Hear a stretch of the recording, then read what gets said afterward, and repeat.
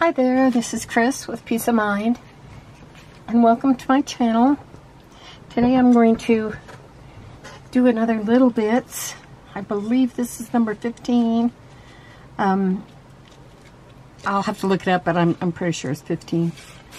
And in these videos I just show you just a little bitty project for you to work on.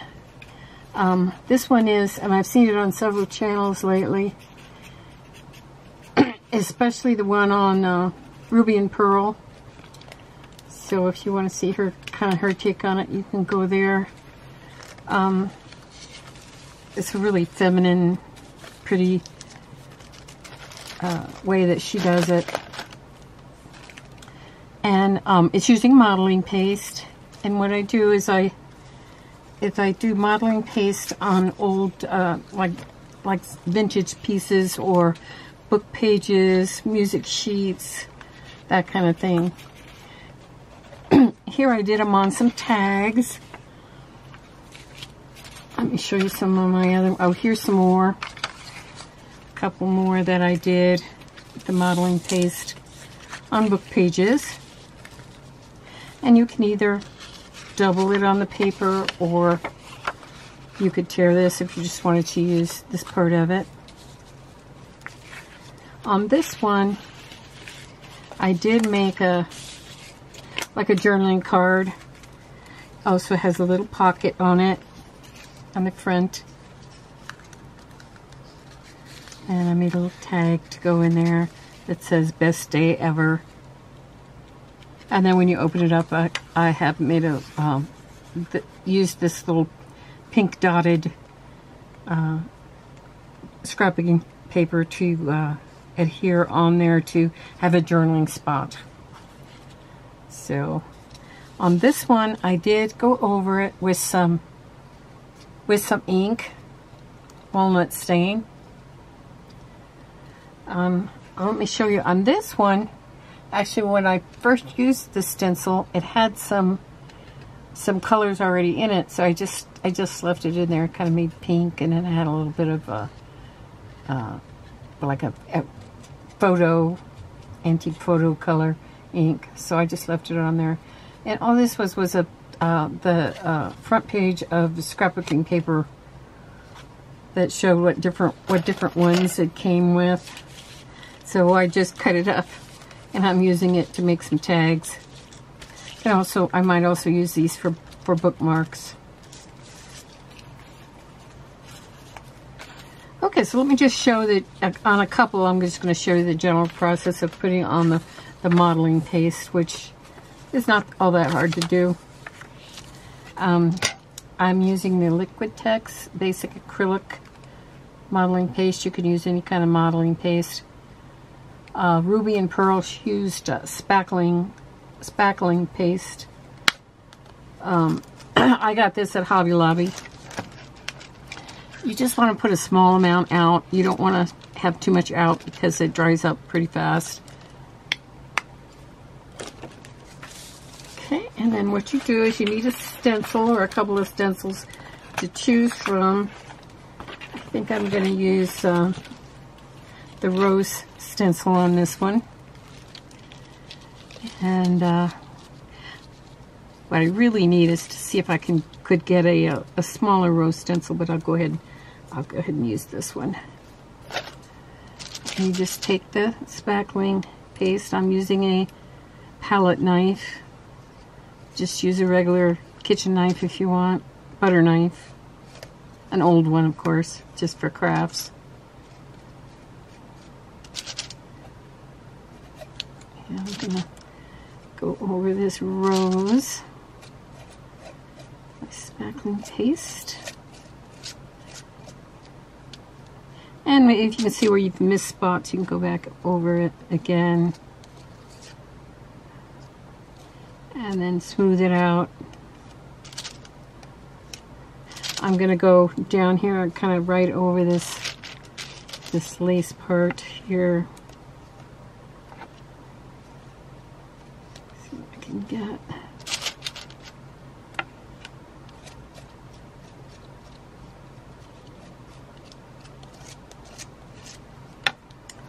Okay, and lift it off. Turned out nice. Have a rose on that card, and depending on how dark the background is, it shows up a lot better. Just the white shows up a lot better. But I kind of like the muted effect of it too. If on a say like on here, let's try one on this paper.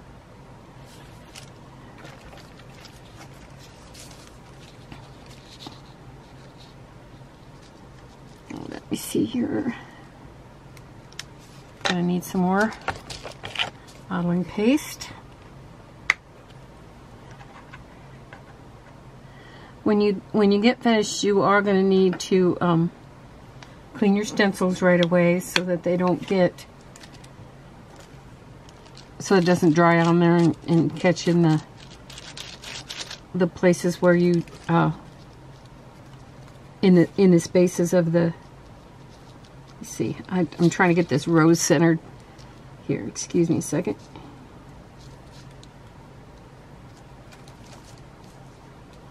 You just want to have it cleaned up pretty well. You can still leave some on the surface of the stencil, but you want to get it off the edges so it doesn't dry on there and cause that stencil not to work the next time.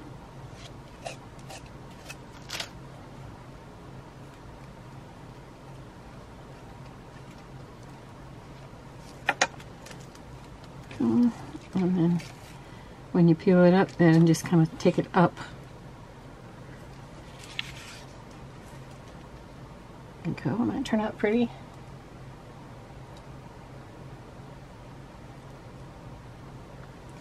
I like that. And then it usually takes about, I would let it dry for about a half an hour before you add anything else to it, or before you go over it with some ink. So I'll put those aside. Also, if you wanted to, another thing you could use is if you have like extra spackling or something, I would just, you know, and maybe like, okay, here's a book page that I've got. I would maybe just like use it to clean off, whoops, clean off onto a book page, and it kind of gives it maybe a look like it's been gessoed, and let that dry, and then you can put something over the top of that. And have a paper towel handy to wipe off your knife. You want to keep that clean because it dries very quickly.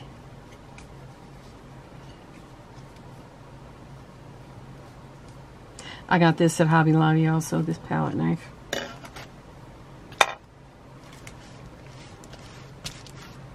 Okay, and then I can wipe this down.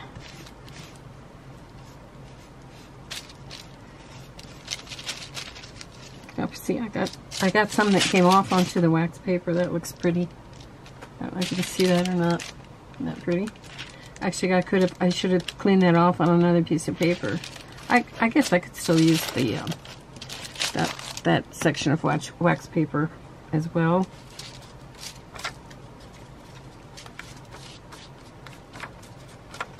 And that's enough cleaning to get rid of that stuff. Okay, let's take one of these that I've done and decorate it so I can show you how that looks. Here's one that I did, and then I went over it with some ink so that it showed up a little bit better. This is just one sheet, not folded over. And I took some parchment paper. This I also got at Hobby Lobby. It comes in a package. I think it's like 8 sheets or 10 sheets or something. And it's sort of got a nice feel to it. It's the excuse me. It's the old-fashioned parchment paper. And what I'm going to do is I'm going to glue this in here. And I have folded this up to make a pocket. I haven't actually glued it yet because I want to glue this down first. So I'm going to use my Art Glitter Glue. This isn't coming out very well, so I'm going to clean it a bit.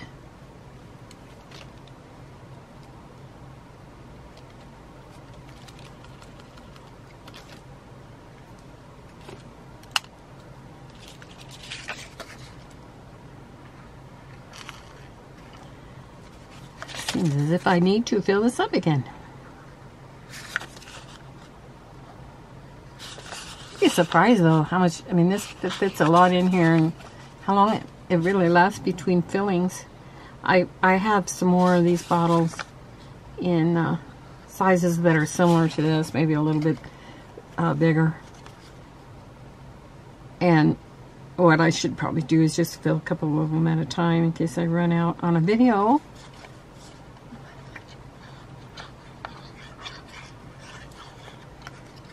Okay. I'm going to try to, whoops, put that on backwards. Try to fit this in.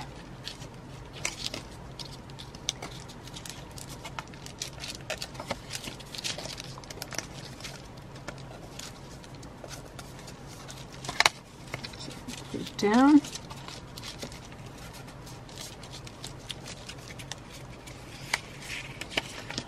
And then I can also glue both edges of this little pocket.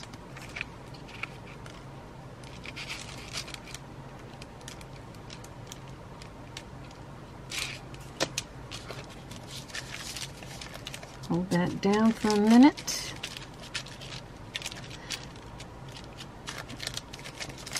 And you'll notice actually this part of the paper was already turned down like that, but you can also do that yourself, and you could even like rip it on the edges, kind of give it that torn look.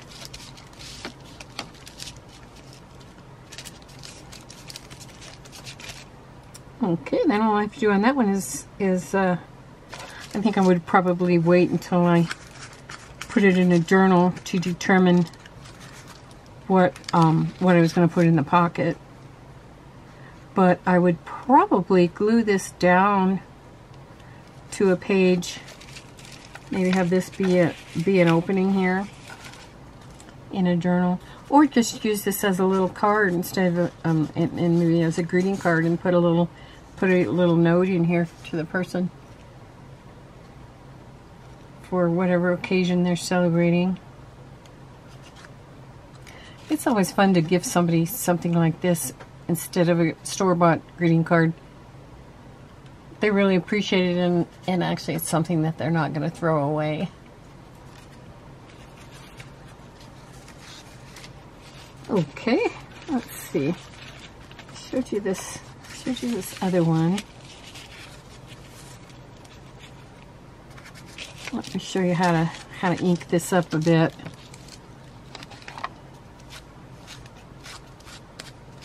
Like I said, you can leave them just white, but they show up a lot better against a light background if you give them a little bit of ink. And then of course I would also put some ink on this edge.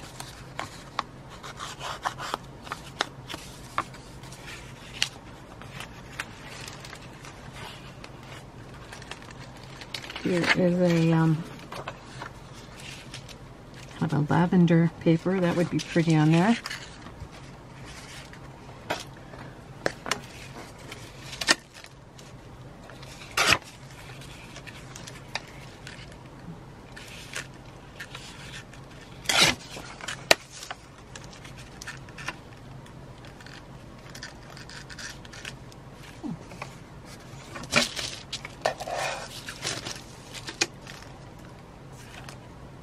You can also, if you want this modeling paste to be a color, you can mix, since it's acrylic, you can just mix it with acrylic paint, you know, on your wax paper or your palette or whatever, and you can just mix it like that.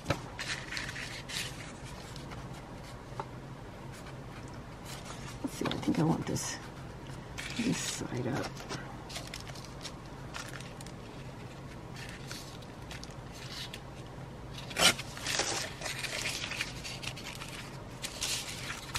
Okay.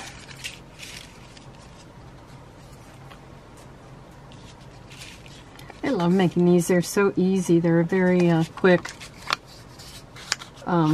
You do have to kind of make them in 2 steps because you have to do you have to wait for them to dry, but they don't take long to dry, about maybe 15 minutes.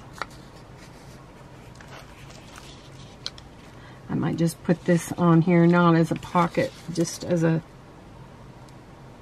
then I put some kind of, you know, something else on there.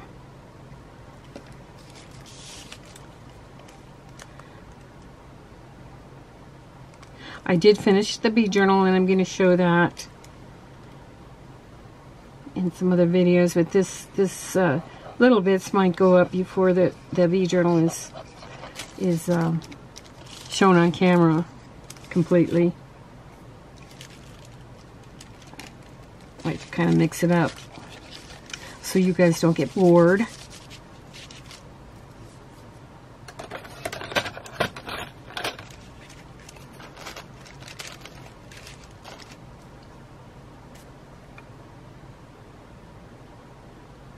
Okay, and then also what I could do on here is I could make this into kind of a notepad and glue some papers up here. I don't know if I have.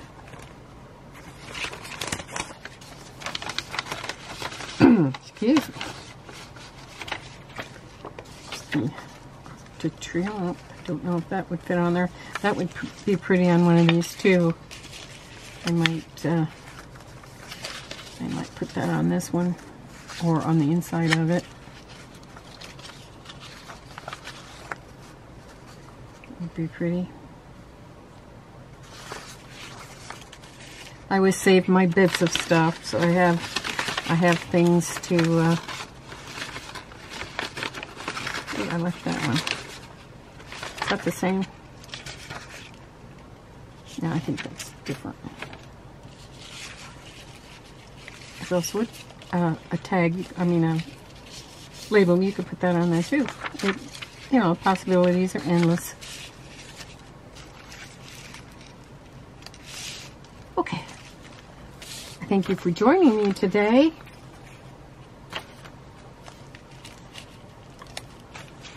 And I hope that you'll check back on some of my other videos and see what I'm doing.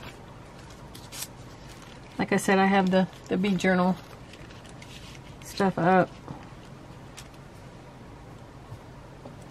Once again, here's the stuff that I used. Thank you. I wish you peace of mind. Bye now.